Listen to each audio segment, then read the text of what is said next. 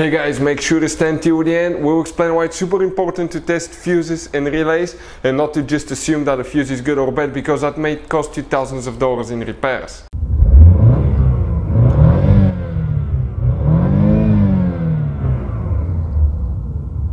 Hey guys, welcome back to Electrical Car Repair Live. Thank you guys for watching and subscribing to the channel. Today will be super helpful video to any of you having a Ford Mustang 6th generation, between year 2015 and year 2023. If you have one of those, you're trying to find the fuse for the rain sensor, automatic wipes, windshield wipers, stay with us guys. We'll explain where that fuse is located, why it's important to test fuses, and where you can buy cheap fuses and relays at a fraction of the price. All that will be covered today.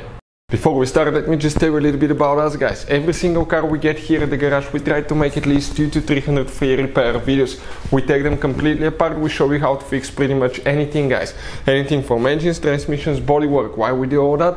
Because our mission in the shop is to save you as much money as we can. All we need guys in return, please subscribe to the channel, like the video, that way we can keep providing this absolutely free information. And if you guys need to buy any replacement fuses, relays, because some of those could be really expensive at the parts store, any parts, any tools for your car, check out the link in the description of the video below. That's where we get our tool supplies from, and you can save a ton of money. So let's start on it now. So it should work guys on multiple years and engines. Ford Mustang specifically, we have a 2018 GT V8 5.0, but even if you have the 2.3 4-cylinder, it will work as well.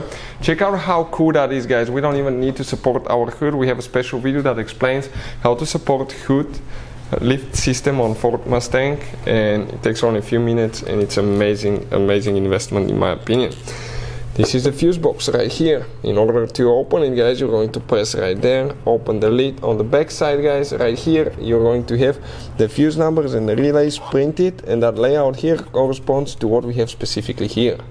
It is guys very important to test fuses and relays. On those fuses you cannot clearly see if they're burnt or not, especially you can see in the JK's fuses as well. And if you guys assume, okay, let's say you remove a fuse, you look at it and you assume guys that it's actually a good fuse, but it's actually a bad fuse. Sometimes you cannot clearly see that. What can easily happen guys at that point, you can put the bad fuse in and you start replacing parts and tools that you don't need to, so you will lose your time, you lose your money to fix a problem that doesn't exist, when all we had to do is test the fuse and replace it. We'll put a link to a special video that will teach you how to test fuses, how to check relays very easily as well guys. So check it out, it will be in the description of the video below. Okay, now if you need to buy replacement fuses, relays, because some of those at the parts store are really special, or you may need to go to the dealership, they may cost you more, check out the link in the description of the video below where you can get them at a fraction of the price. The fuse that we need to check guys will be in that fuse block right here, talking about that thing right there. Which fuse we need? We're going to need fuse number 72, which will be that fuse guys right here. That will be the third fuse from top to bottom on the right side in that row. Hopefully guys the video will be helpful. If you need anything else, let us know. Thank you for watching and see you guys next time.